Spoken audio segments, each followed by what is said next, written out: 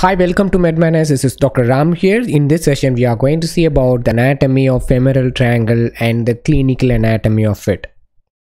Let me start with the case.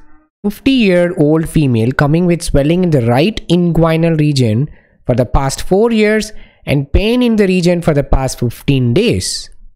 There are several differential diagnoses and femoral hernia is one of a differential diagnosis. And this is the area of our study today. Here you can see the femoral triangle. First let us discuss about the boundaries and then the contents and then go for the clinical anatomy.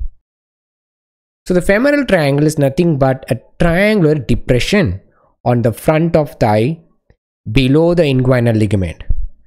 I'm going to construct the triangle in a step by step.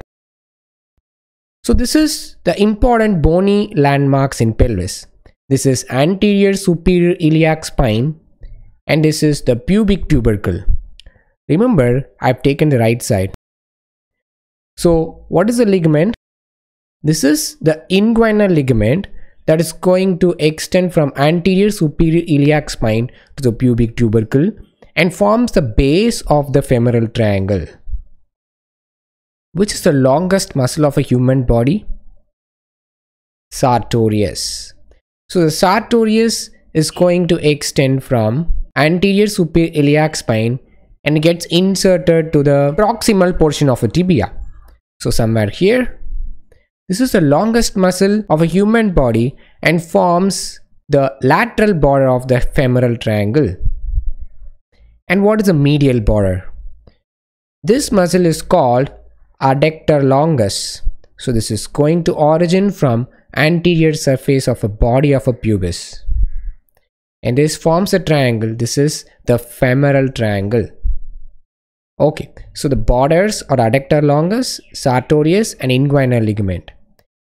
And the muscles that forms the floor of the femoral triangle are, remember like APPI, adductor longus, pectineus, psoas major and iliacus. These four muscles forms the floor of the femoral triangle. And the roof is formed by the fascia lata. So this is the fascia lata, which is a very tough fascia in front of the thigh.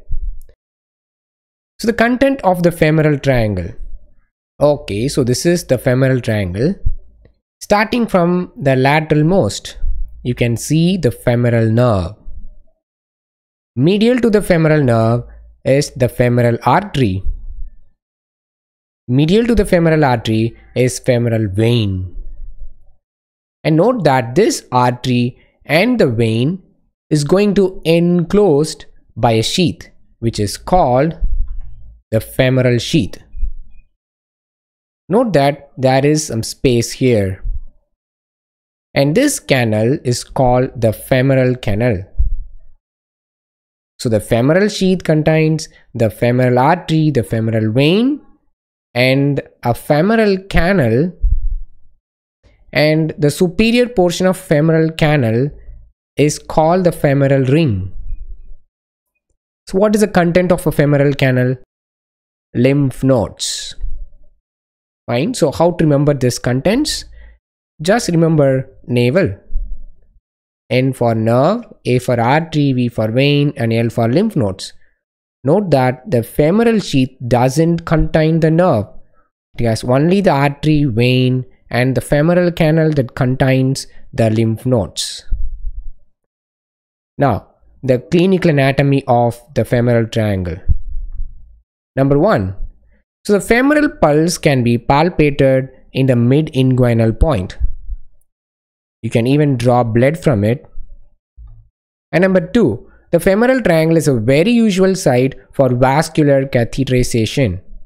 It's a very common point for vascular access.